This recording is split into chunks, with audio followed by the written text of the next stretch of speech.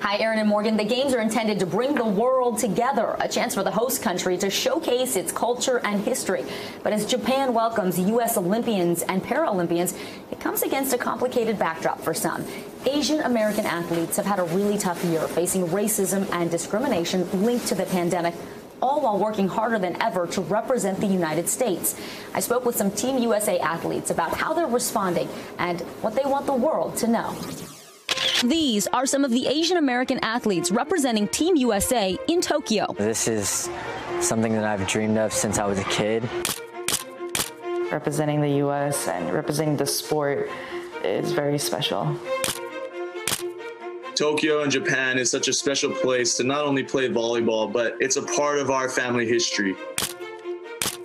It's such an honor, and to do it on a world stage like in Tokyo is such a cool thing. But even as members of Team USA, they aren't immune to anti-Asian hate. In 1 year, more than 6,600 hate incidents were reported, ranging from verbal to physical assaults. Sakura Kokumai was training at a public park when a man harassed her. Yul Moldauer, born in South Korea and adopted by American parents, detailed a similar experience. This lady cuts me off, and, at the next red light, she screams out her window, "Go back to China." Paralympic tennis star Dana Mathewson is Chinese-American. She says she's been the subject of Asian jokes made mostly by people she knows.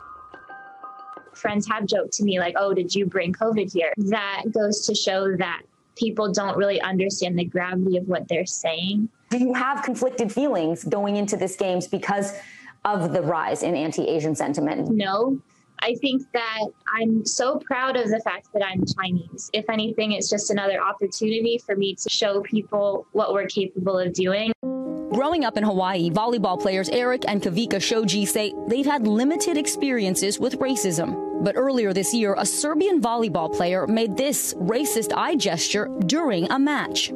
To see someone do that gesture on the biggest stage that volleyball has to offer at the moment was insane to me. It was appalling. I put a lot of things on social media about it, and hopefully some things can change. How does it make you feel when people question your identity as an American? I feel like me going into the gym 7 hours a day is one of the most American things to do, is to grind your heart out every single day to get an opportunity to wear USA on your chest. Sakura says that April day only motivated her to keep going. As athletes, we always tend to use whatever obstacle, make that into strength and power, and just keep moving. Really incredible to speak to these athletes about their amazing highs making the U.S. team, but also about the lows of having their very identity as Asian Americans questioned by the people they're supposed to represent.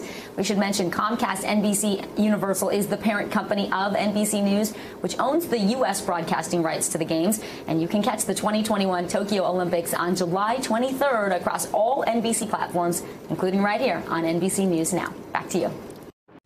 Hey, NBC News viewers, thanks for checking out our YouTube channel. Subscribe by clicking on that button down here and click on any of the videos over here to watch the latest interviews, show highlights, and digital exclusives. Thanks for watching.